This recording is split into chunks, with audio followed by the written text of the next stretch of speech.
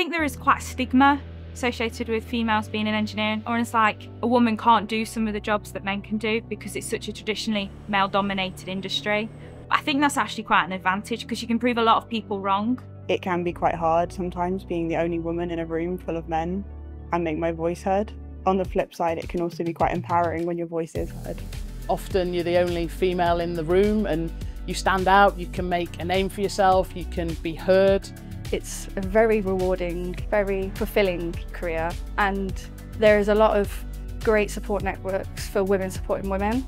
I've always felt encouraged to have confidence to take on new opportunities and just be part of the team as everyone else is. Don't be afraid to be the different voice in the room. Don't be afraid to speak out and have your opinion heard, because it is valuable and it does matter.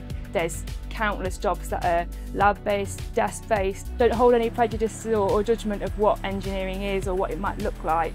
There's so many opportunities that you can go into, so many different sectors, and JCB is just one of those amazing sectors. I think engineering as a career, whether you're male or female, is a brilliant opportunity. The world's got a lot of problems to solve. Engineers are a huge part to play in fixing a lot of the world's problems. So if you're thinking about a career in engineering, just go for it, just do it. It's a brilliant place to be.